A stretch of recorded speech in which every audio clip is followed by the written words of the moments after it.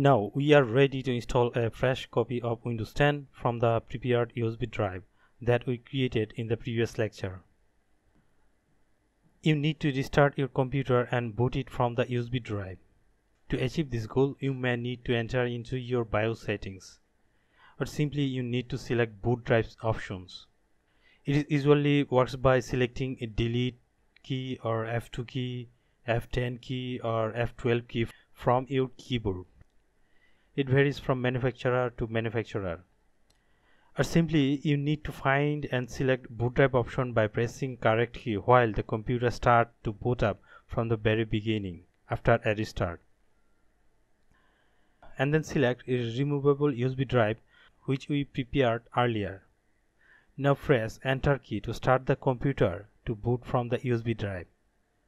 You will see this Windows setup window.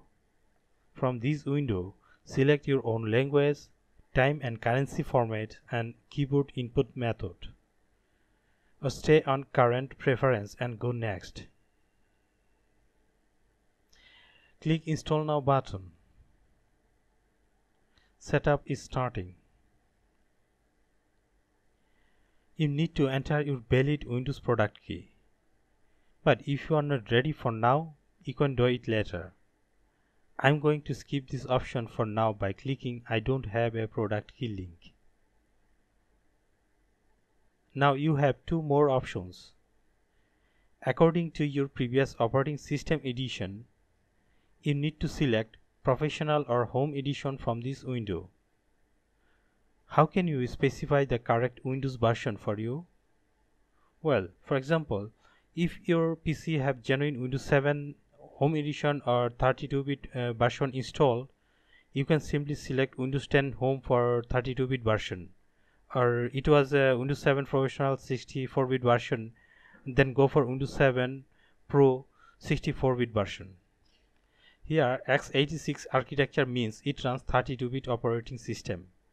x86 is just a label or branding for all 32-bit operating system. Now select Windows 10 Pro and click Next. Accept the software license terms and go Next.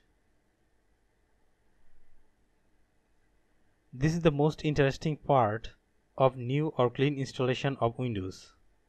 If you want to keep your existing files, settings and other applications, you can simply select the first upgrade options.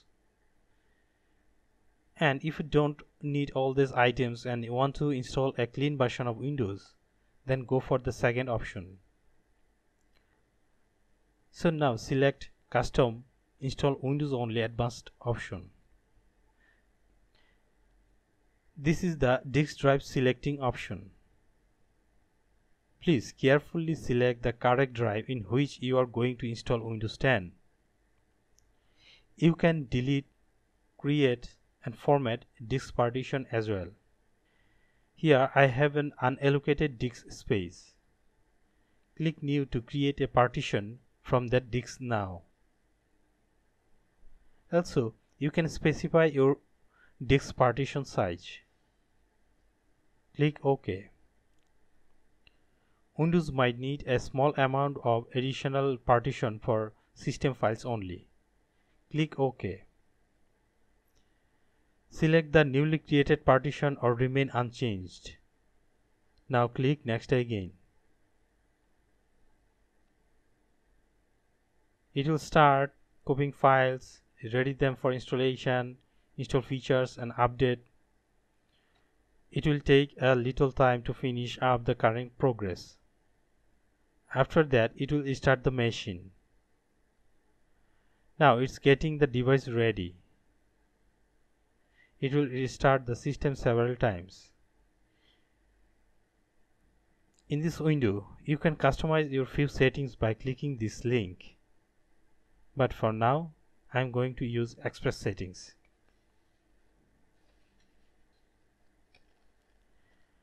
From Create an account for this PC window, give a username and password along with a password hint.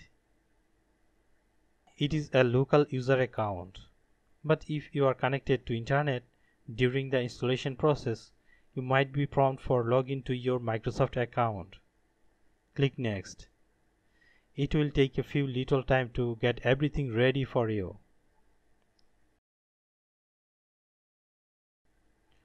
Congratulations! You have just installed a fresh copy of Windows 10.